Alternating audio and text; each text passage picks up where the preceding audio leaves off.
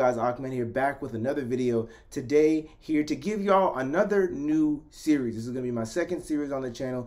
This one I'm going to dub Mixtape Mondays. Mixtape Mondays is where I go over mixtapes that come out, what I think of them, how I feel they affect the artist's career, and generally how good are they. This time we're going to be over a mixtape or an EP by Busy Banks. Quick, 5-6 song project. Busy Banks, of course, is a prominent drill rapper from Brooklyn. Super solid. Came through with the Don't Start series and has just been taking off ever since. But let's get into this album though.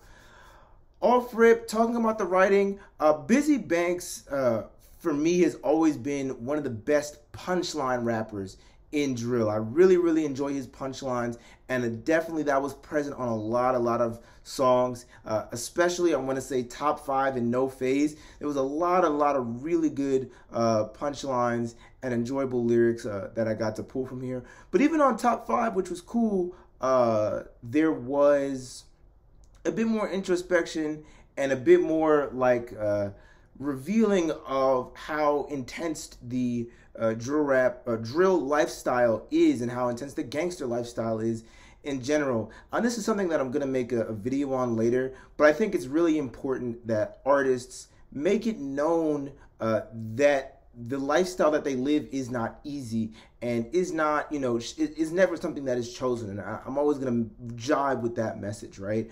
Overall, I'm going to give the writing a great. In terms of the production and creativity, I'm going to give it a good. It's not exactly super out of the box or anything like that. It's just standard drill beats, but I do enjoy drill beats. Also, it wasn't really a step out of the box for Busy Banks. You know what I'm saying? He's been sticking with a certain sound for a while, and he just kind of kept that sound. So still, the sound is very good, of course. And so, you got to give him props for that. Really enjoyed the soundscape, but like I said, it wasn't there wasn't anything super crazy. That's why it doesn't get anything higher than a good. But overall, like I said, production and creativity, solid. In terms of the flows, I've never been like super impressed by any pockets from Busy Banks, but he does carry a solid flow on him. I really enjoy the way that he uses his flows to enhance certain punchlines. That's always been a really great thing to me. And of course, an enjoyable flow to listen to, but like I said, not anything crazy or extreme. So I'm just gonna, solid flows, I'm gonna give it a good. Musical execution, great. Musical execution, great. Really enjoyed the choruses on this one.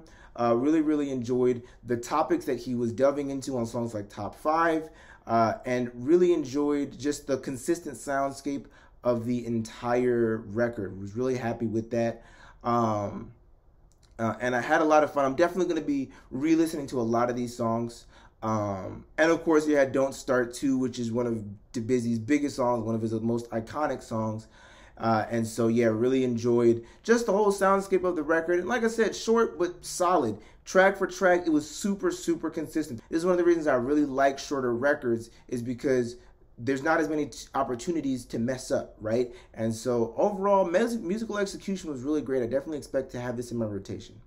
So yeah, with that being said, this is the first episode of Mixtape Mondays. Let me know what y'all think of the record if y'all gave it a listen, and have a good day, y'all. Peace.